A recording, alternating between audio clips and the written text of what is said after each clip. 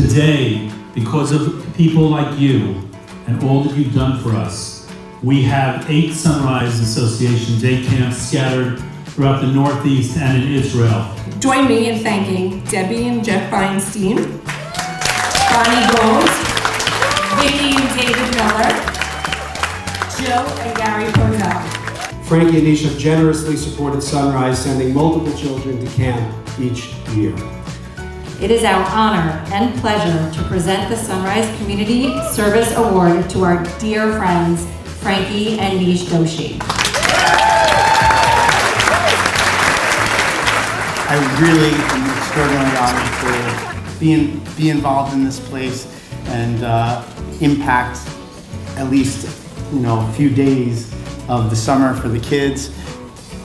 Just as June was approaching, our child life specialist brought me a pamphlet and asked me to look it over. She thought this would be a great place for Logan, and it was right on Long Island.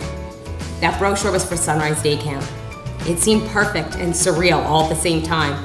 A camp where children with cancer can go and actually just be a kid. I'm going to set this up. I just require attention for a little bit of time. We've got 5 here, ladies and gentlemen. That's amazing. That's $30,000 straight up. 5 here, ladies and gentlemen. Amazing.